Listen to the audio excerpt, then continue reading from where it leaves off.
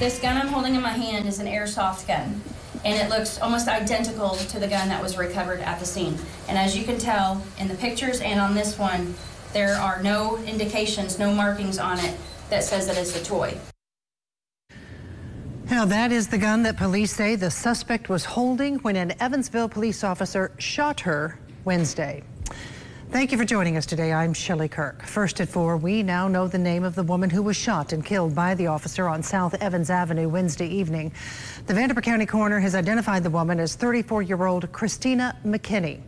We also learned today when she was shot, McKinney was holding that gun that you just saw a moment ago, an airsoft gun that's a replica toy gun that shoots plastic pellets. Now, police released the body camera video of the incident today. Eyewitness News has edited the body cam video. We are not showing McKinney being shot, but you can see some of what led up to it.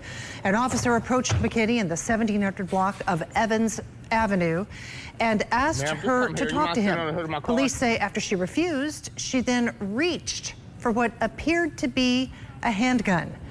Now police say it was that airsoft gun. The officer ordered McKinney to drop the gun several times, and you can see in the body cam video when she continued reaching for the gun, the officer shot her. Not only just yelling commands at this female, but he's pleading with her.